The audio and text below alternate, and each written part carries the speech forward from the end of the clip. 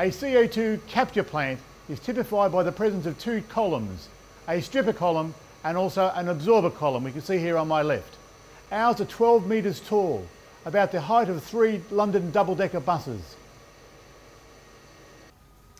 Here we are on the ground floor of the plant, and just over here on my left is where we mix the CO2 and nitrogen, which is used to make up the flue gas that we're going to be using in our plant.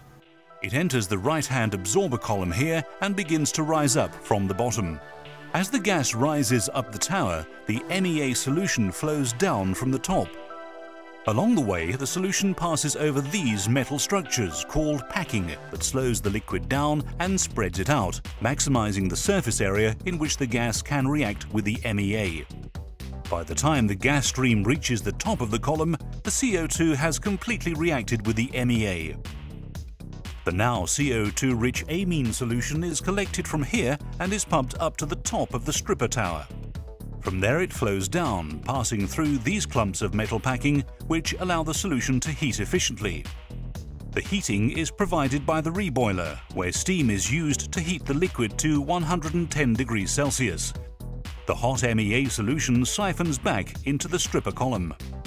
The CO2 vapor then passes up the stripper column to here, where it passes through the condenser.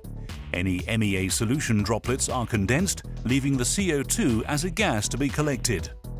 The now lean MEA solution leaves through the bottom of the stripper column and is then returned to the start of the cycle.